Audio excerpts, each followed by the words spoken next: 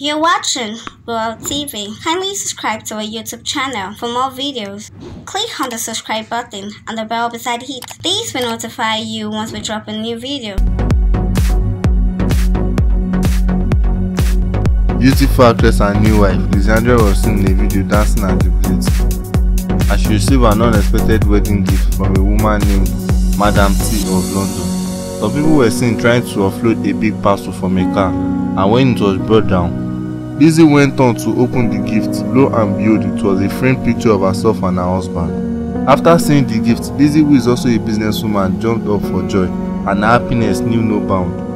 Watch video and see what Lizzy wrote on her page to thank Madam T. Wọ́n gbèdé o, ẹrù kan ọ̀bọ̀n o, kí ló dé?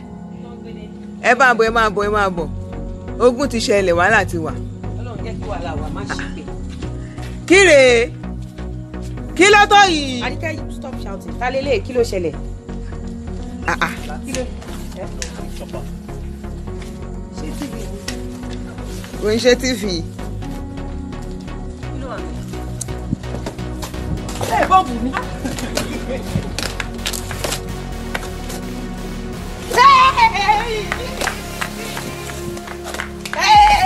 Àǹtí ìsọ́ni òun ló máa kọ́kọ́ fún ní frame. Ìyá wa kí ló ṣẹlẹ̀?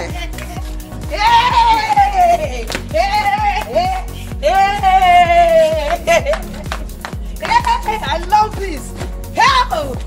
Àǹtí ìsọ́, ó lóun ní first person máa kọ́kọ́. Àǹtí ṣe frame gan. Ó sọ ó ní òun ní first person máa kọ́kọ́ ṣe frame. Ó ga jù. I love this. Ó lẹ́tì kẹ́. Oh wow. Ó lẹ́tì kẹ́, ó ga jù. Ó ga jù. This is beautiful. Wow. Wow, I love this. Eba!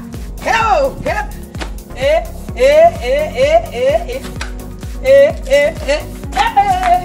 Ẹ ṣáà rọra. Mo ní kó má ṣe wedding. Àkórí eléyìí fún ọ. Ó dẹ̀ fẹ́ yá jẹ.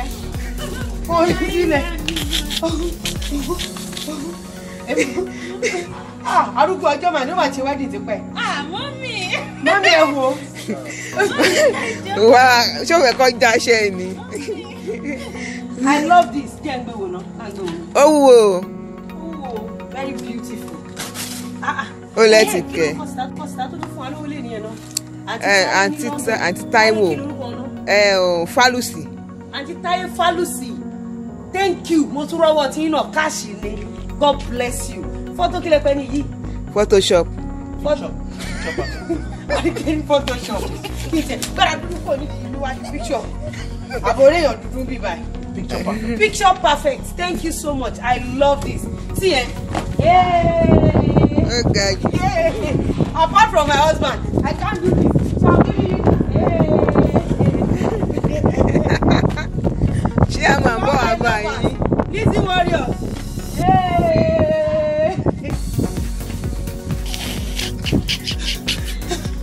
Oh good. Thank you.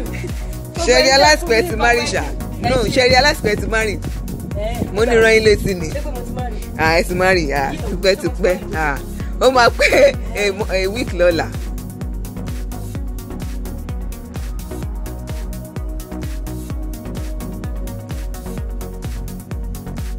Thanks for watching this video. Don't forget to click the subscribe button, kindly comment and share. Thank you, Boya TV.